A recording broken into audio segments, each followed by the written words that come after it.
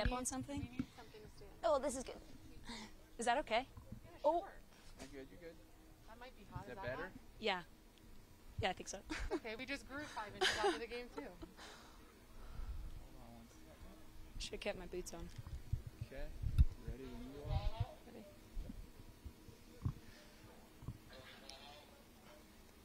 We're here with Britt Eckerstrom, Portland Thorns' outstanding goaltending today.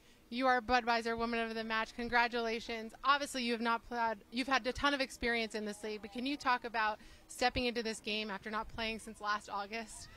Yeah, I mean, we train every day to make sure that we're ready when the time comes. So just stepping in and doing what we practice, really.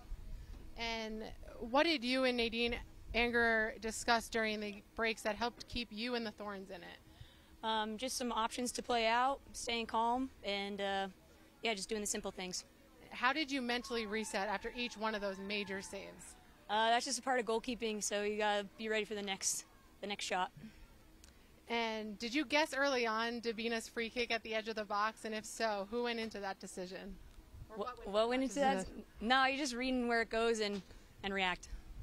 And just initial reactions. Obviously, we saw a huge burst off of the bench after that one. How does this one feel?